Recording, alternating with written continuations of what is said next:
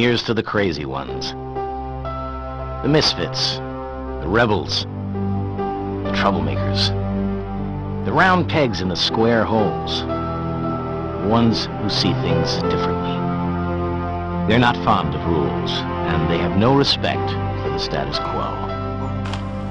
You can quote them, disagree with them, glorify or vilify them, but the only thing you can't do is ignore them. Because they change things. They push the human race forward. And while some may see them as the crazy ones, we see genius. Because the people who are crazy enough to think they can change the world are the ones who do.